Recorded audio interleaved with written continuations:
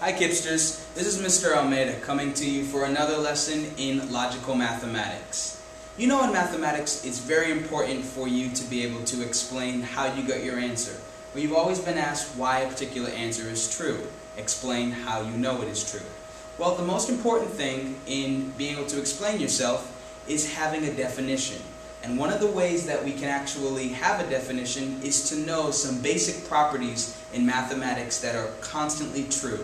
And I'm going to help to define them for you today so that you can use this information as we move throughout the year in mathematics. So we're going to talk about the properties of real numbers. A property in mathematics is a rule. It's a characteristic that will always be true.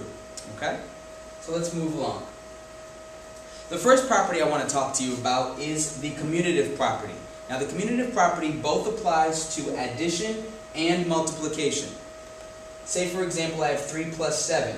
Well, can I also switch the order of those addends, which are numbers that you use to add, and say 7 plus 3?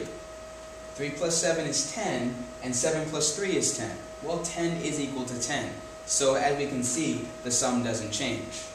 5 times 8, if I just change the order of the factors, which are numbers that we use to multiply, I'll get 8 times 5. 5 times 8 is 40, and 8 times 5 is 40. So as we can see, changing the order does not change the result. A good way to remember the commutative property using some gestures is if you change the order of the numbers, then the result still stays the same. Okay? And the key word there is order. All I'm doing is changing the place of where the numbers are being located. Let's move to the next one. Associative property. Now, we both know that you can only add or multiply two numbers at a time. And so the associative property helps us to say that it doesn't matter how you group, that means how you add or multiply two numbers at a time, it's not going to change the result. And so here, in this case, I'm not changing any order of the numbers. Here I have 4 plus 3 plus 5 equals 4 plus 3 plus 5. But I'm choosing to add 4 plus 3 first. I'm getting 7. And then I'm adding 5 to get 12. Here, I'm going to add 3 plus 5 first to get 8. And 8 plus 4 to get 12 as well. Notice how the result did not change. But I did group the numbers differently. Does that make sense? Grouping differently. So the associative property means that I can group numbers differently without changing the result. And the same works for multiplication as well. 3 times 4 is 12, times 2 is 24. Let's do 2 times 3. That's 6. Times 4 is 24. As we can see, the result does not change. Let's move on to the next property in mathematics. It's called the identity property of addition. The identity property of addition says, when you see the direction of my hands, my thumbs are going in the same direction. Okay, so they're identical if I put them right over one another. Identity property of addition says that if I add 0, okay, there's nothing in between here. If I add 0 to an addend, then I'll get a sum of the addend. So if I add 0 to a number, I'll get the same number as the answer. And that's what I'm getting. 17 plus 0 equals 17. Same number being added to 0 will give you the same number. Okay? 96 plus 0, or 0 plus 96, will give me 96. Because I have 96, and I'm not adding anything to it. And I have 17, and I'm not adding anything to it. I'm still going to have 17. Next one. The inverse property of addition. Now look at the direction of my thumbs. The inverse property of addition means that we are literally going to be taking the opposite. Okay?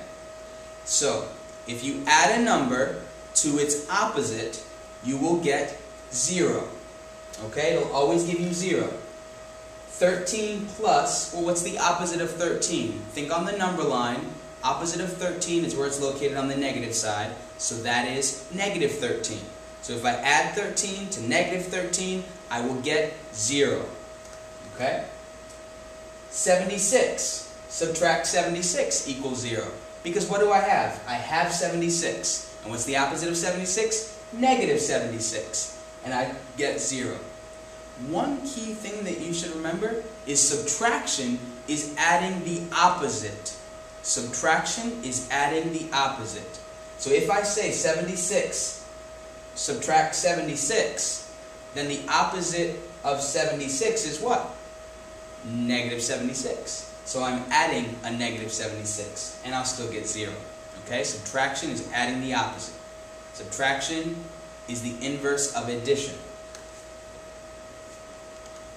The identity property of multiplication says this: if you have a number and you multiply it by 1, you will get the same number. Okay?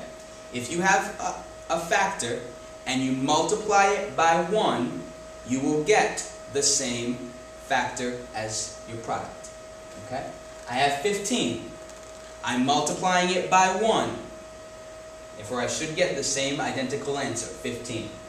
I have 3/4, and I'm multiplying 3/4 by 1. It's going to equal 3/4. Any number multiplied by 1 will give you the same number as your answer. The inverse property of multiplication says that if you multiply a number by its reciprocal, and how do you find the reciprocal? You basically have to look at the number first in fraction form. If it's not in fraction form, just put the number over 1. So how do I make 16 as a fraction? I put 16 over 1, and now 16 is a fraction. And what happens is, to find the reciprocal, you just invert the numerator and the denominator. So the 16 now becomes the denominator, and the 1 now becomes the numerator. And that's why this is 1/16. So any number multiplied by its reciprocal gives you 1. Okay? It'll always give you that. 4/5, that's already in fraction form, times, well, let's invert the numerator and denominator, 5/4 will give you 1. Because 4 times 5 is 20, and 5 times 4 is 20. 20 over 20, or 20 divided by 20, is 1. Okay? Division is the inverse of multiplication. That's why when you say 16 divided by 16, you're really saying 16 times 1/16. Okay? When you divide, you actually are multiplying by the reciprocal. Okay? And that will always get you back to 1. Any number times its reciprocal gives you 1. The zero property of multiplication is fairly simple. Any number times 0 will give you 0. Alright? That is true all the time.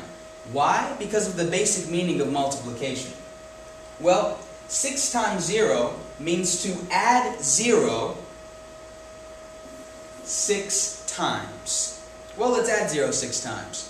0 plus 0 is 0 plus 0, 0 plus 0 is 0, 0 plus 0 is 0, and 0 plus 0 is 0. I get 0 again. Now, 0 times 19 means to write 19 0 times. Well, I'm not going to write 19 at all. And what do I have if I didn't write anything to start off with in the beginning? I had nothing. So the answer is nothing. Any number times 0 will give you 0. Any number times 0 will give you 0. And that ends our properties for the day.